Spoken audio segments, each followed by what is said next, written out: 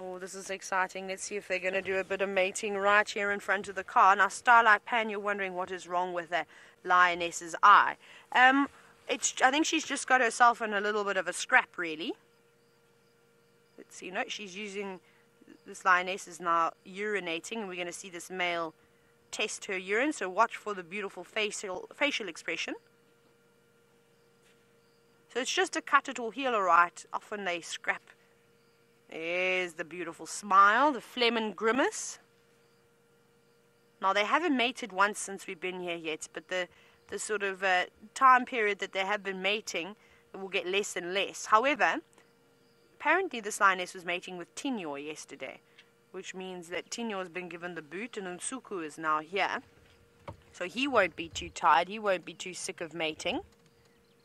Oh no, that little cub is now trying to climb down the bank. I don't know how brave that is, little one. Oh, look at it. It hasn't quite got his 4x4 engaged just yet. Well done. You didn't topple on your head. Very impressive. And I think he's got drawn to the commotion that's going on down here and doesn't want to be left out. They're sort of coming to say, hello, yes, I'd like to come and join you. No, be careful not to get too close, little one. Let's see, yes, it looks like he wants to mate with her. And he's actually been quite sweet. He's been grooming her during the morning. He's been doing all sorts of wonderful things. So he's also a beautiful male with a lovely temperament.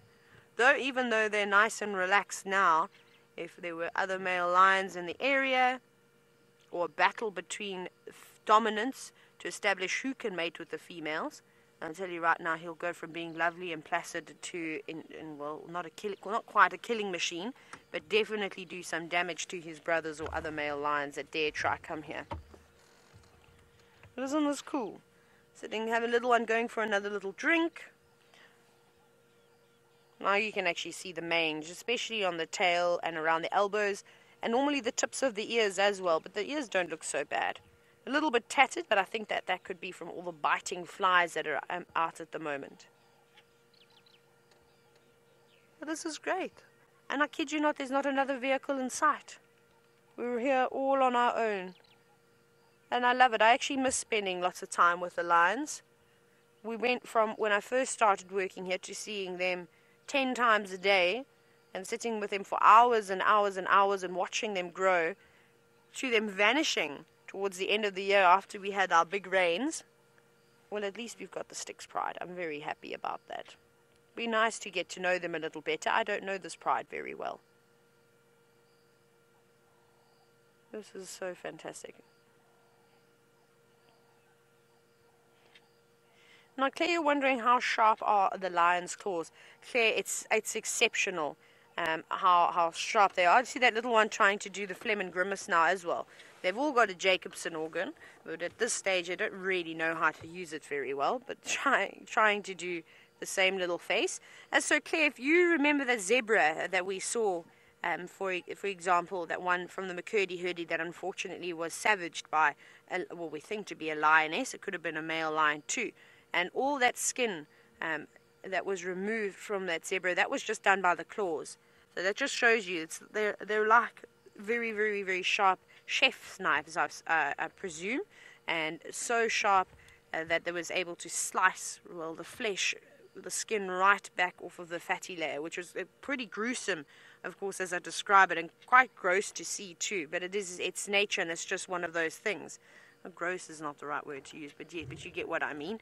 And we still don't know where that zebra is. Just a quick update. I haven't seen any particular tracks of hers. Hers will be very easy tracks to follow too, because she'll have a limp. So you'll notice that the striding between the front and back legs is not going to be the same. The back right, she'll probably be dragging, so you may even see a drag mark, but none of that just yet.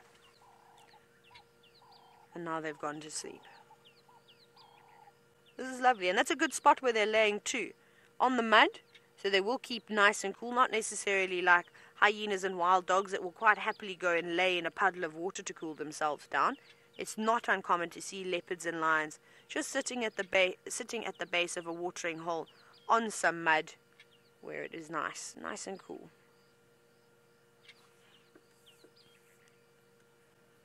We'll see if these lions get up to a little bit more, but I think they're going to have a siesta now. Everything is settled down, so we might move on and try to find something else. But let's go back across to the bushwalk team, who seem to be looking at one of the most important insects in the world.